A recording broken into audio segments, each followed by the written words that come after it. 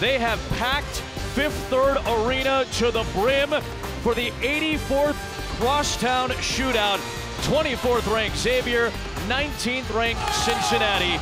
3 miles, 2 teams, 1 city, and meeting number 84 between these two rivals that do not like each other one bit. Top 5 in the country is Xavier in defensive rebounding percentage. It's Clark on the back down again to break the scoring seal. Clark, the back down, the kick to Jacob Evans. A guy like Kyle Washington as he steps to the perimeter. And Gary Clark has Sumner on him. That's a major size matchup. Outstanding backcourts. Another offensive rebound for Cincinnati. Leads to a Kevin Johnson 3. Plus, a foul is called. Been a foul magnet for Xavier defenders early. Clark spinning to the rim. He's got 8 in the first half. Here is Bernard on the deck, rejected by Brooks.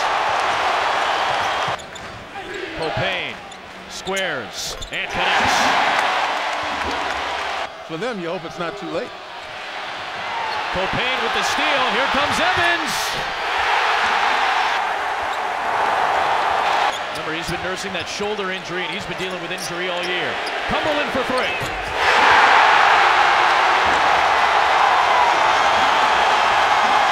With 11 minutes left, this game has just changed significantly. Yep.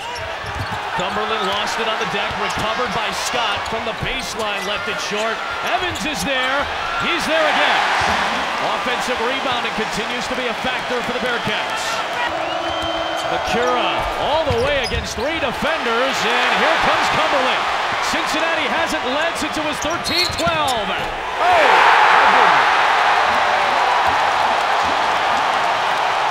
And that's what I mean by letting them play. Cumberland deep, knocks it down!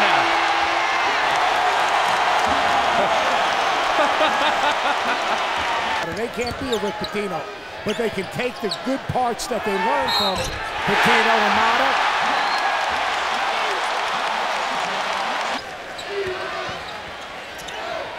Cumberland got it to go, and a foul!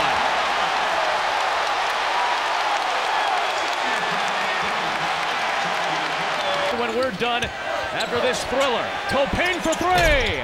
Offensive rebound, Clark recoils and recovers. Evans for 3. Got them all! The clock is at 6 in the hands of the veteran of 121 games. A 3.